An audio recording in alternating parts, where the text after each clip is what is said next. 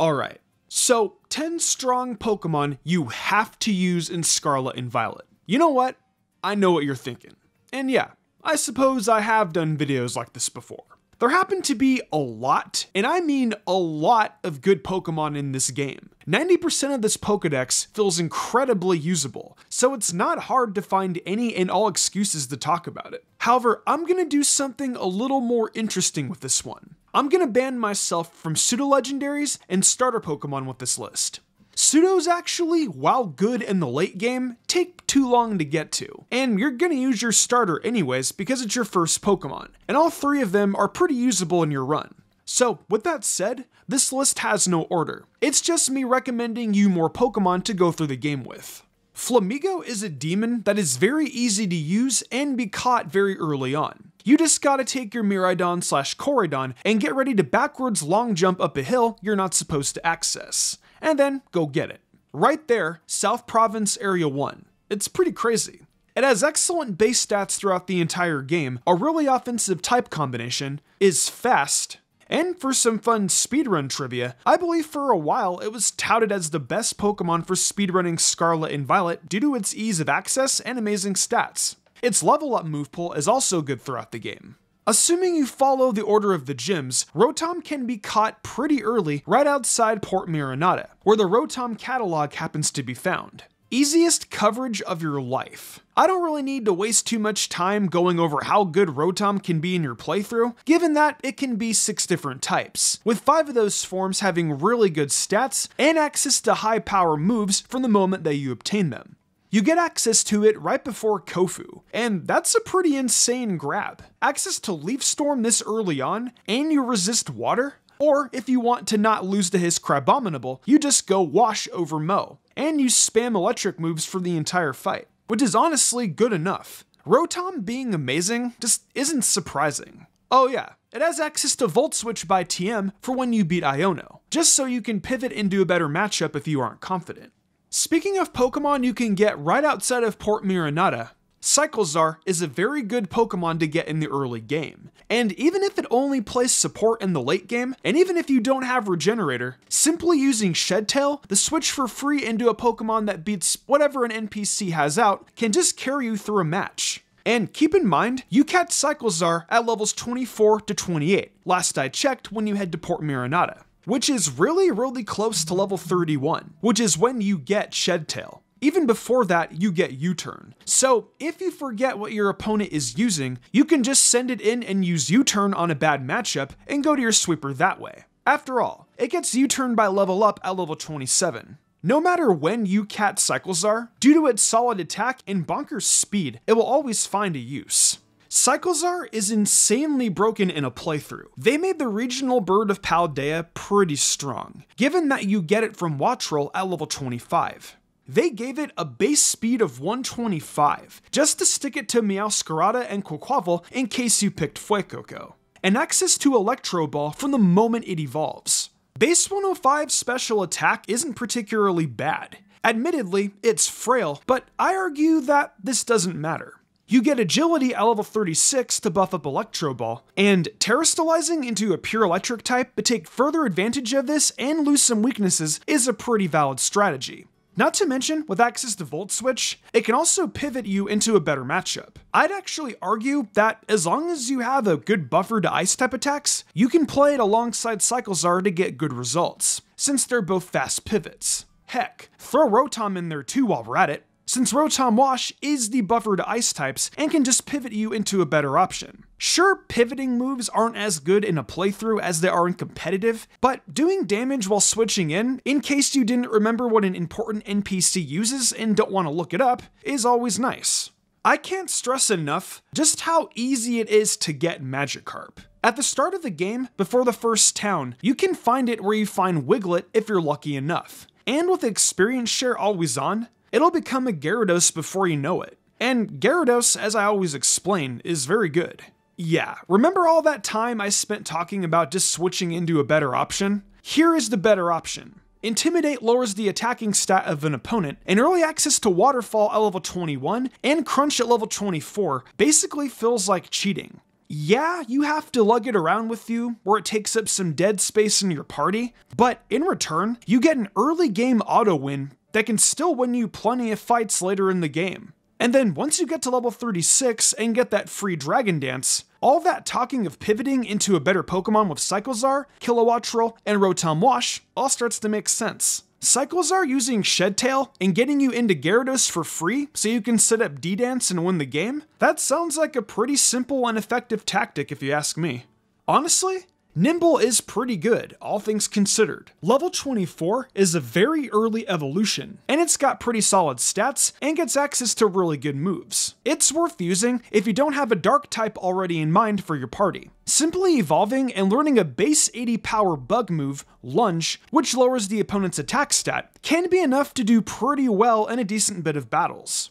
Base 102 attack and base 92 speed is very solid in a playthrough, and access to Throat Chop, Sucker Punch, First Impression, Bounce, and Axe Kick as you go through the game gives it access to stab priority and good coverage. This is another excellent Terra abuser, as being able to Terrastallize and use First Impression is rather interesting if you're losing to a really fast Pokemon and need a way to revenge kill it. Off the top of my head, Sada's Roaring Moon is insanely fast, and Photosynthesis makes it very strong with the booster energy it has. This is your auto win button against it. It doesn't just win you that exclusive matchup, as access to Swords Dance helps you sweep certain battles, and even if you are underleveled for them, there's always Sucker Punch. I'll probably say it's pretty good for a playthrough. Honestly, given how good Fairy and Steel are when together, and how strong Gigaton Hammer is, Tinkaton is a pretty rational addition to the party. It isn't hard to use Swords Dance or Protect in between Gigaton Hammers. Go off. It's also pretty easy to get, as it should be found anywhere there's ruins, and the latest you have to grind for it is level 38.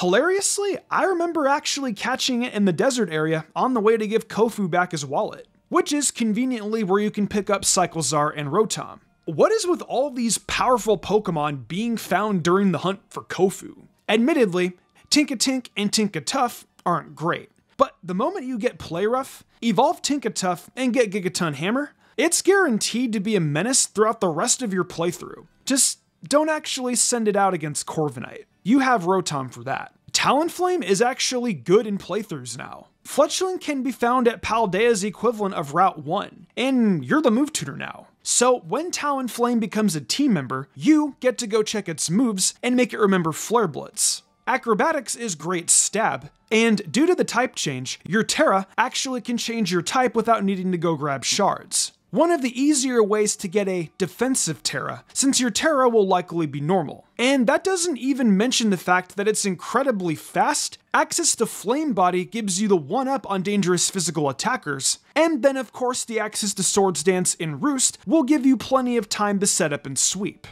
I consider this to be a Gyarados level threat for your playthrough. And by Gyarados level threat, I mean that you can have Cyclezar Shed Tail into it, get off one Swords Dance, and then probably win the battle by just spamming Flare Blitz and Acrobatics. Unless you happen to run into a Rock-type Pokemon to specifically take those hits. Honestly, I think it's come a long way since X and Y in Sun and Moon playthroughs, where teaching it Flare Blitz felt arduous, and it was basically a wasted team slot if you wanted Fire Stab until way too late in the game. Now, out the gate, you get to go and take as much recoil damage as you want. Staraptor is arguably just as good, if not better than Talonflame to use in a playthrough, because you can just break through a decent bit of obstacles with Terra Normal Stab from a Staraptor. And Staravia isn't exactly bad in the early game. Go have fun using your big offensive button. Level 34 is still pretty early for a good fully evolved Pokemon, and access to close combat to break the rocks that would stifle, let's say Talonflame, is absolutely nice. The issue is that it doesn't get Brave Bird until level 49, which is pretty late, but Aerial Ace should still make up for it.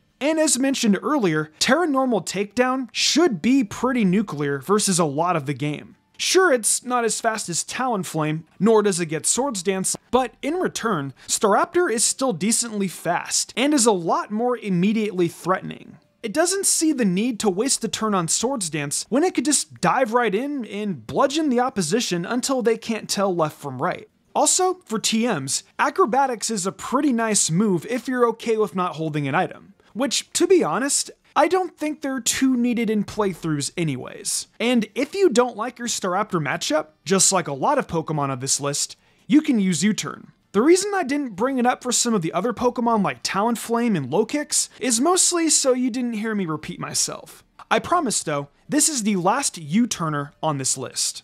While I don't believe Cloyster is as good as the rest due to the fact that it isn't as easy to obtain as the rest of the Pokemon on this list, I found Cloyster to be a horrifying late game demon. The moment it evolves from Shelder, if you just didn't catch it in the wild in North Province Area 3, near where Ortega from Team Star is, it becomes probably one of the best Pokemon in the game. The moves you can make it remember immediately are insane. Hydro Pump, Ice Beam, and Shell Smash are all right there for you to use right out the gate. Due to its high physical defense stat and its middling speed, it becomes incredibly easy to go last, take a hit, activate Shell Smash, and then now you're faster than any and everything, and your offenses are also doubled. You're doing a lot of damage too, if not just one-shotting everything in sight. And to make the problem even worse, due to access to Terra, you can Terra Water it in order to give it a better defensive typing anyways. And you get even more power on the Hydro Pumps you were already abusing and will be abusing throughout the entire game. Sure, you can miss Hydro Pump and it will sting, but given that you have 5 other team members, if your Cloyster happens to faint after missing Hydro Pump, it's really only a minor setback. Cloyster is absolutely a recommended Pokemon for Scarlet and Violet. Before I end this list, I would like to give a quick shout out to Great Tusk and Iron Treads, depending on which version of the game you decided to play. They're both phenomenal in your playthroughs, as you can catch them after you beat them in the desert where you fight them as Titans. I'm gonna say it again, what is with Pokemon that you can catch between Port Miranada and Cascarafa? They would be on this list if they were earlier in the game. But if they were earlier in the game, they would be way too absurd. So that's 10 strong Pokemon you absolutely have to use in Scarlet and Violet, some of which I am sure you were probably going to use anyways, or have already used, and others that maybe you weren't thinking so much about. I hope that I managed to influence some team choices, and if not, well that's fine too. With that said, what Pokemon do you think are broken in a Scarlet and Violet playthrough? I know I've definitely talked about Annihilate before, and my opinion of it remains unchanged, as that thing might have to be one of the most terrifying Pokemon I've ever seen. And of course, don't get me started on what it did to competitive singles. Terra Water Annihilate with Bulk Up, Drain Punch, Rage Fist, and either Taunt or Rest still haunts my dreams when I try to sleep at night. But what would you like me to talk about next? Let me know in the comments below. Hey guys, thanks so much for watching my content. With Scarlet and Violet DLC on the way, we have a lot to be excited for. Not just that though, but I've got a bunch of other cool series planned throughout the year that I'm sure you guys will love. If you want to support my other forms of content, over on Mystic Reads, I read fanfics. One of them right now is Road to be a Pokemon Master Kanto Edition, where Ash and Serena start from the very beginning and journey through Kanto together. On Mystic Umbreon Shorts, I do other exclusive Pokemon content such as Pokemon Facts, and on Saturdays, I upload my top 5 favorite Pokemon of a type. Anyways, thank you so much for watching, and I hope you have an excellent day.